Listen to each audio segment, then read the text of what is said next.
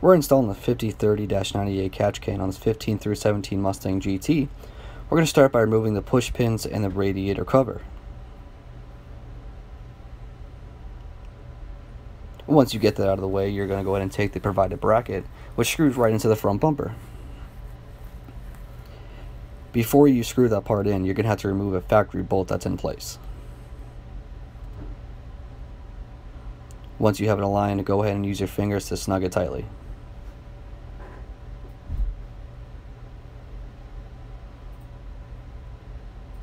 Go ahead and grab a 13mm socket and secure it all the way. May be easier for you to use both hands, one holding the bracket and the socket in place, the other one for the ratchet.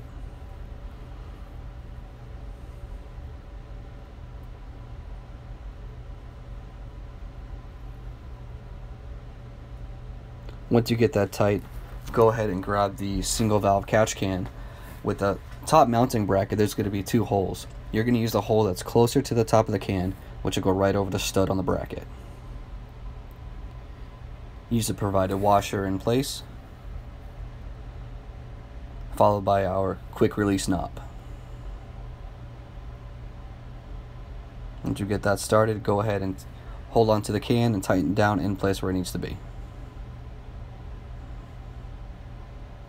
Once you do that, you're going to take the provided braided line. The clean side hose, which has the check valve, arrow facing the manifold, is going to secure it against the side of the can. Then you're going to take the other hose that we provide. It's going to go to the top of the can, to the passenger side valve cover.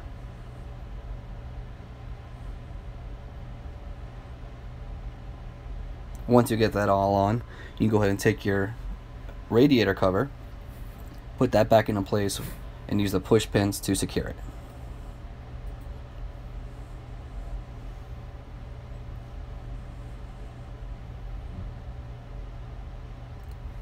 If you end up purchasing the Pro Series driver's side line upgrade, it's a simple job by removing the factory line, take the hose into the intake, right onto the valve cover, and completed.